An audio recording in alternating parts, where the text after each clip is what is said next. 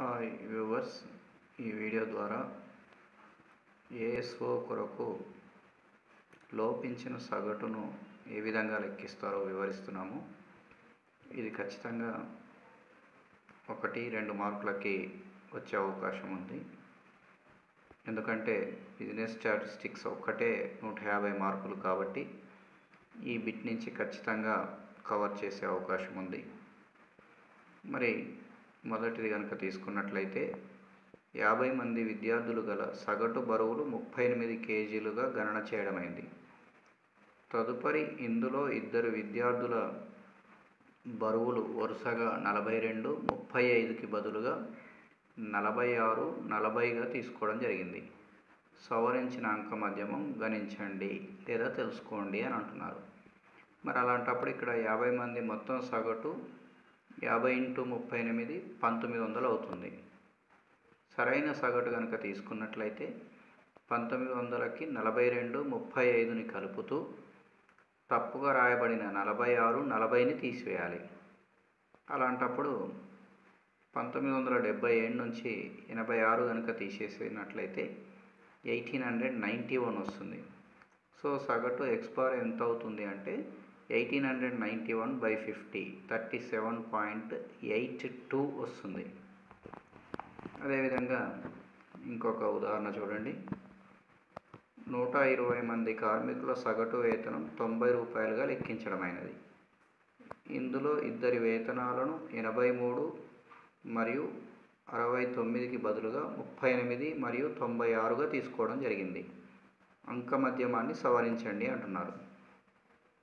మరి 120 కార్మికుల మొత్తం సగటు 120 × 90 10,800.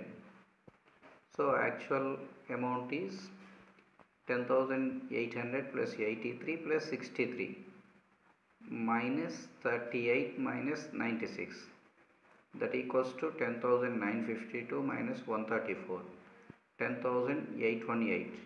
So x bar equals to 10,818/100 equals to 108.18.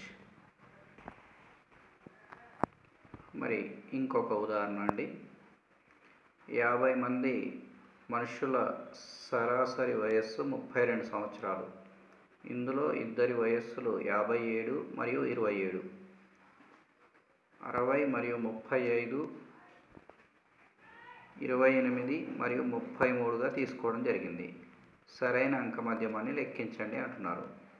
కాబట్టి 50 మంది యావరేజ్ కనుక తీసుకున్నట్లయితే 50 × 32, that is 1600. So actual amount equals to 1600 + 57 + 60 -27 -35 + 28 -33, that equals to 1745 - 95, 1650. Then x bar equals to 1650/50, that equals to 30. ఇంకొక ఉదాహరణ కూడా ఇస్తున్నాము. 10 మంది విద్యార్థుల సగటు బరువు 52 కేజీలుగా గణన చేశారు. తదుపరి అందులో ఇద్దరు విద్యార్థుల బరువును వరుసగా 48, 52కు బదులుగా 38, 67గా తీసుకోవడం జరిగింది. సవరించిన అంక మధ్యమం చూపెట్టండి అంటున్నారు. కాబట్టి 10 మంది సగటు బరువు సరికానిది కనుక తీసుకున్నట్లయితే 10 × 52, that equals to 520 kgs. మరి సరైన అమౌంట్ కనుక తీసుకున్నట్లయితే 520 + 48 + 52 -38 - 67, that equals to 520 + 100 -105, 515. Then x bar is equal 515/10, 51.5 kgs. And one more problem. ఒక పరీక్షలో 300 మంది విద్యార్థుల సగటు మార్కులు 45. మొదటి 150 మంది విద్యార్థుల సగటు మార్కులు 50. చివరి 50 మంది సగటు మార్కులు 60. మిగిలిన 100 మంది విద్యార్థుల సగటు మార్కులు ఎంత? మరి ఇక్కడ కనుక తీసుకున్నట్లయితే 300 మంది విద్యార్థుల మొత్తం సగటు మార్కులు 300 × 45 13,500. మొదటి 150 మంది విద్యార్థుల మొత్తం మార్కులు 150 ఇంటూ 50 7500. చివరి 50 మంది విద్యార్థుల మొత్తం మార్కులు 50 ఇంటూ 50 2500. మిగిలిన 100 మంది విద్యార్థుల మార్కులు 13,500 minus 7,500 plus 2,500, that equals to 3,500. Then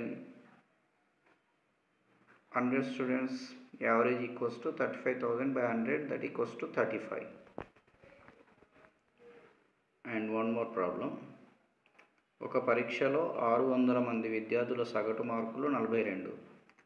వారిలో మొదటి 150 మంది విద్యార్థుల సగటు 76. చివరి 250 మంది సగటు 28.